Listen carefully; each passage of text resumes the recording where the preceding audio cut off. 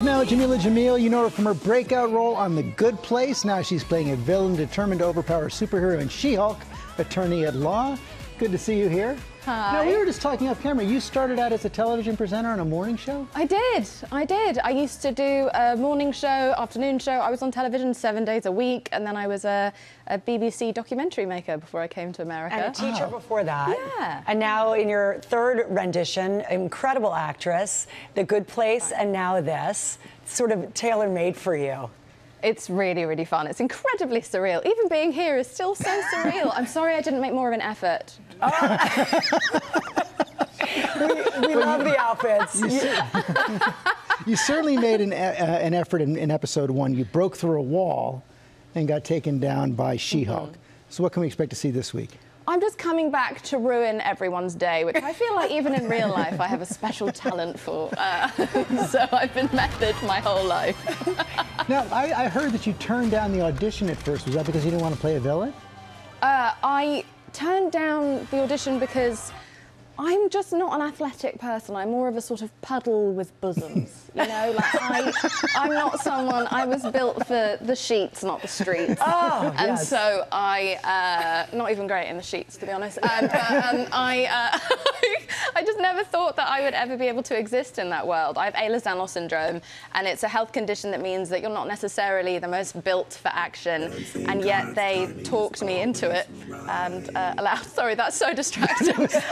But Kat Coiro, our director, just was hell-bent on having me in the show, and so she emailed, she called, she talked to me in person, she hounded my manager and just talked me into it by lying and saying it was just a cameo, no action, I'd be in and out, because she knew I was so afraid of letting anyone down. That's got to feel great, though. It was amazing. I get there and I found out I'm playing my favourite character in the MCU. I had no idea. I have superpowers, and I was there for 6 months, and I got to learn jiu-jitsu and parkour and kung fu and how to fight on a wire, which is actually very painful for the lady part. Yes, as you were saying off camera. I want to talk to you about Meghan the Stallion. Yeah. You got her on the show? She was on because of you. Yes, I mean, it's not hard. That wasn't difficult. Well, I look at the scene that we have here. I mean, that's fantastic. We made Marvel twerking history, but basically I've worked with Meghan before on Legendary. I know that she's a massive Marvel nerd, and I also know that she's just iconic in every way and a quadruple threat. And so I asked her if she'd be interested. I knew we were looking for a huge celebrity cameo, and I can't think of anyone just better in the world to have on our show than Meghan. It was an instant yes from her, an instant yes from Marvel, and then twerking history was made. Wow. So what was it like DJing for Elton John?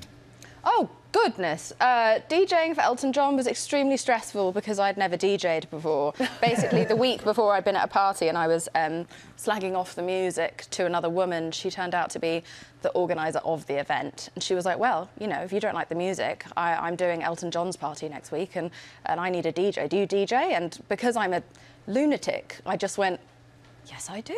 Oh, the best. Wow. And then found myself booked a week later. I presumed she would ask me to send her a demo, which I wouldn't be able to do, and it wouldn't go anywhere. And she didn't, because she's very bad at her job. And I went and I DJ'd at Elton John's party. I had a week to learn. I got lessons. I did fine, OK? I didn't blow Elton away. I never got booked again by him. But I did start a 10-year DJ career, so I did something right. There you go. I didn't set anything on fire. Fantastic. About a million things you've done but right. my whole career's been like that. Just it really has. Just saying, to everything. I'd never acted before The Good Place. I'd definitely never done stunts before Marvel. And so I think just saying yes to everything. Not everything.